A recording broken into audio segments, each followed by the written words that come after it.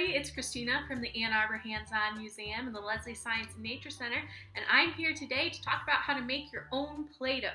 So, the list of ingredients I have here is what you'll need to get started. You'll need flour, salt, hot water, oil, and cream of tartar, plus some food coloring.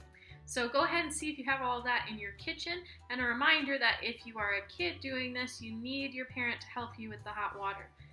Alright, let's gather our ingredients. Okay, I've got all my ingredients together: flour, salt, oil, cream of tartar, and food coloring.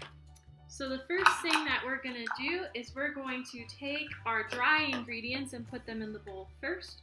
So I'm going to start with my flour. We need 2 cups of flour.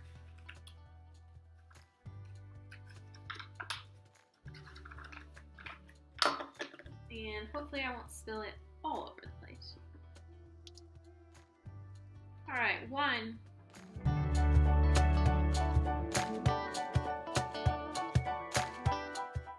And 2. Alright, and then we need a ½ cup of salt. So here's my ½ cup. And I'm going to put my cream of tartar as well, which I only need 2 tablespoons. Alright, 2 tablespoons of that. And I'm going to just mix all of this up a little bit so that it's not just in a big pile. We're going to stir up our dry ingredients. And then we're going to kind of mound it up and make a little hole in the middle where we're going to pour our wet ingredients. As you can see, I've got my bowl and a little bit of a dip in the middle where I'm going to put some of the wet ingredients. We're going to start with our oil, and we only need 1 tablespoon of oil. And I'm also going to put my food coloring.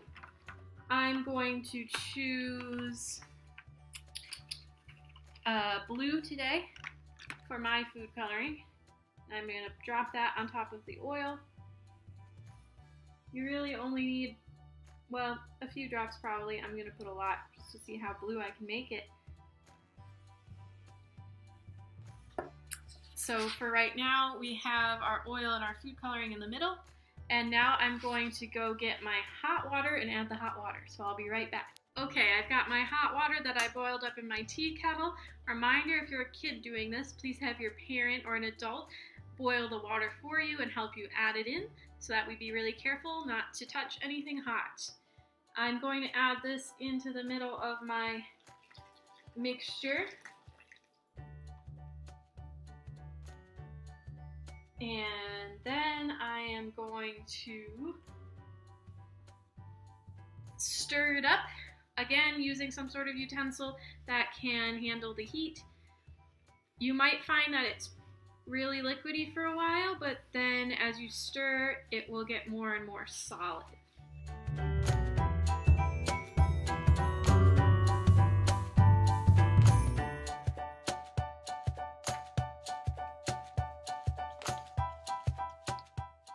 The other thing you can do is you can add some scented stuff if you want it to smell different. I've seen online that people sometimes add like Kool-Aid mix or some other type of smelling oils to make it smell better. Okay, so mine has reached a stage where it looks pretty much like crumbs, and it's cooled down enough that I can touch it, and now that I play with it, it will form up into balls of Play-Doh. If yours was too liquidy, sometimes just waiting a while, it will get more solid because the salt will absorb the water.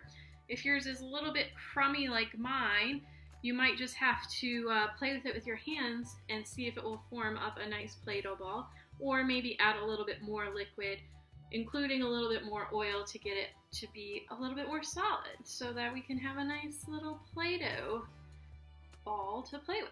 If you're wondering how you can store your Play-Doh, It's probably best to store it in a sealed container so that it'll stay nice and squishy and not get too dried out. So either a sealed plastic bag or a Tupperware container or something where you can keep it a little bit airtight so that you won't have as much moisture loss.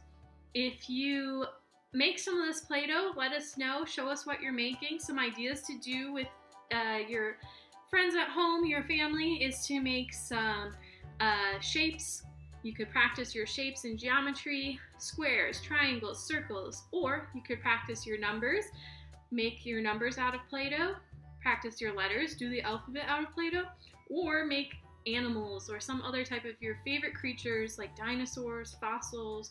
You could also roll your Play-Doh out and then imprint something in it and form some sort of picture by imprinting your Play-Doh. So that could be a really fun experiment. And we'd love to see what you guys come up with your homemade Play-Doh. Thanks for joining us, and we'll see you next time.